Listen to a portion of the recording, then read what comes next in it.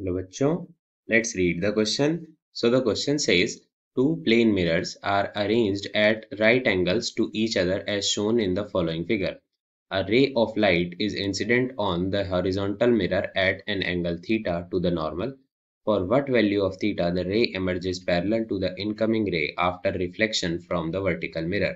So to understand the question, let us first revise the key concepts on which the question is based.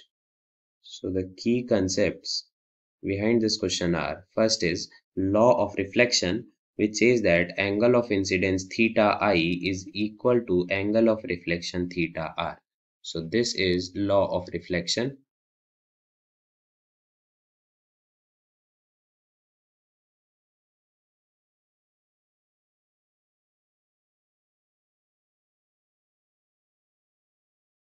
Let me correct it.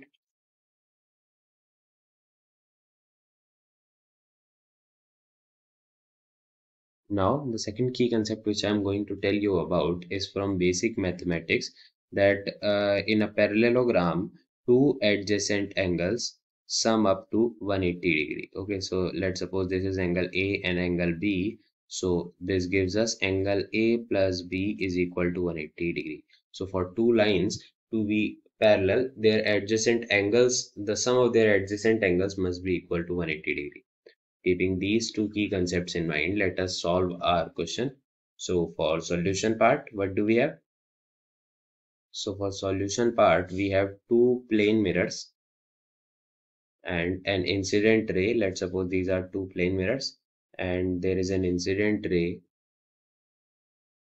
It is reflected and then again reflected. So these are the two normal rays. Now for this ray, let's name them. So this is, let's suppose A, this is B, this is A dash, and this is B dash. So this is incident ray, this is reflected, and this is final ray. Okay, so this angle is given to us as theta. Let's suppose this angle is alpha. Now from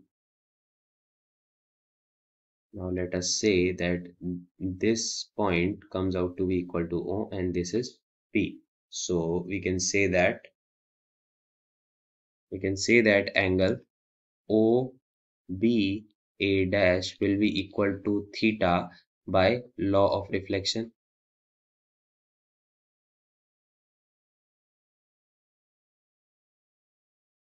Okay. Now so this angle comes out to be equal to theta.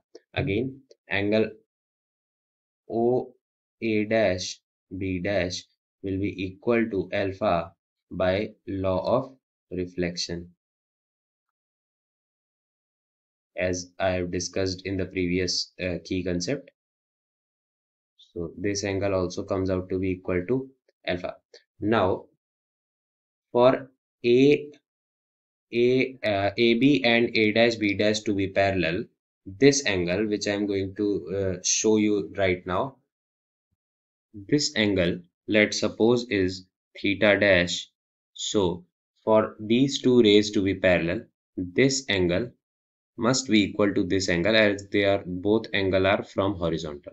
So for parallel A, let's write it in symbolic form. So for AB